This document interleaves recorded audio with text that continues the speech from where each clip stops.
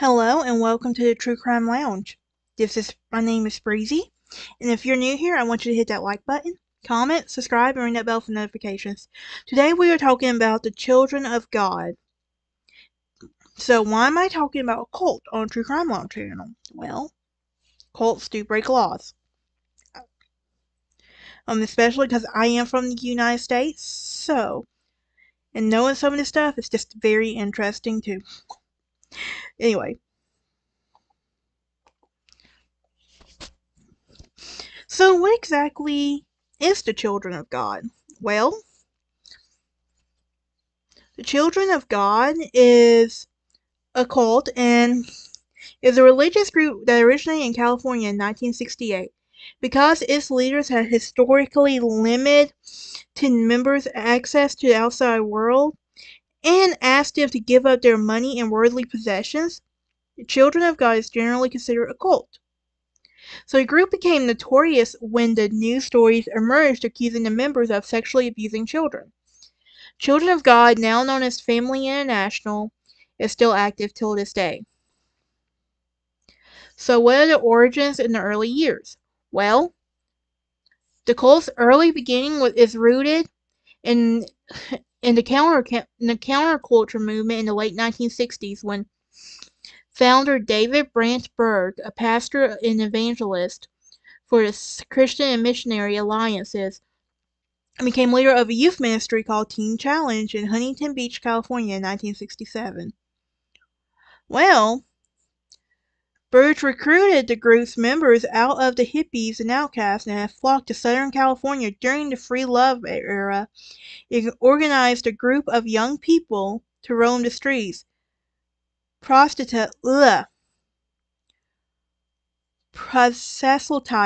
I probably just butchered that up and I'm sorry, about the love of Jesus. So in 1969, Berg left the Nationalist Teen Challenge group and formed his own group called the Light Club, which would eventually be known as the Children of God. He changed the name to Moses David and married his second wife, stating that polygamy was sanctioned by the Old Testament. He told his followers that God had appointed him in the end-time prophet, that he would be playing a significant role in the second coming of Christ, who would soon be returning to earth. Well, Berg also maintained he had been in touch with a spirit guide named Abraham, who was relaying divine messages to him. So what exactly did this cult teach and practice? Well, after claiming that God himself had gifted him with prophecies, Berg soon began making extreme demands of his followers. New members of Children of God were asked to donate everything they owned to the group, then sever all contact with their families. This would also encourage them to give up any sort of employment and become full-time evangelists for Christ. Sounds innocent, right? Well, the Children of God also formed many communes across the country and within just a few years. There were over 120 located around the globe. In the mid-70s, Berg began to encourage female members of Children of God to practice what he called flirty fishing. Sounds gross in my opinion. Based on Jesus' injunction in Matthew 4:19 saying, "Follow me and I will make you fishers of men." Berg instructed the female followers to go to bars, pick up men, seduce them into converting and joining the Children of God. In 1979 annual report, Berg stated that Children of God evangelists had witnessed over 250,000 souls, loved over 25,000 of them, and won about 19,000 to the Lord. So in 1978, Berg changed the group's name to the Family of Love and later changed it simply to Family. So sexual contact with potential converts became a routine practice when the group's membership in some cases followed family evangelists, even used escort services to identify potential targets for recruitment. The practice of sexual sharing and open sexual relationships became between existing members was encouraged.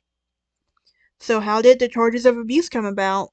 Well, in 1999, the family issued a press release and official statement condemning sexual acts involving minors and announced that any member found abusing a child would be immediately excommunicated. Former members, children of God, have been outspoken about their childhood abuse they suffered growing up in Children of God communes. Actress Rose McGowan lived with her parents in Children of God group in Italy until she was 9. In her memoir Brave, she wrote about her experience, her early memories being beaten by a cult member, and recalled how the group advocated for sexual relationships between adults and children. Christina Babin, whose parents raised her in Children of God, described the child abuse in the following terms. A letter arrived from the Children of God leader Moses David encouraging adults to teach children how to have sex, claiming it was healthy and good, and the sexual abuse began. I was violated in every way from the age of 12 to many times I care to remember. But sex was encouraged with children who were far younger. Some other notable members included actor Joaquin Phoenix, journalist Susan Dupay, and Fleetwood Mac founder Jeremy Spencer. So what about the later years? Well, following Berg's death in 1994, the family was taken over by his widow, Karen Zerby. In 1995, the group was subject to a British lawsuit. Following a trial to the custody of to a child born into the of cult, the Lord Justice Ward wrote a 295-page opinion on the family. Ward determined that the group had permitted sexual abuse of minors, deliberately isolated, sequestered children away from their parents, and used extensive corporal punishment.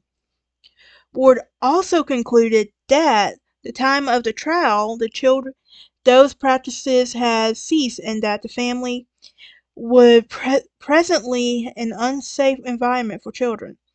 The Family International is still an active group, and former members still continue to speak up about the abuse that they faced during their time in the cult. So, what are some facts about the Children of God? Well, the Children of God is also known as the Family International, and began in the 1960s and is still active to this day. Because of its limited members' access to the outside world, the members were asked to give up money and possessions. The Children of God is considered a cult. I believe it to be a cult.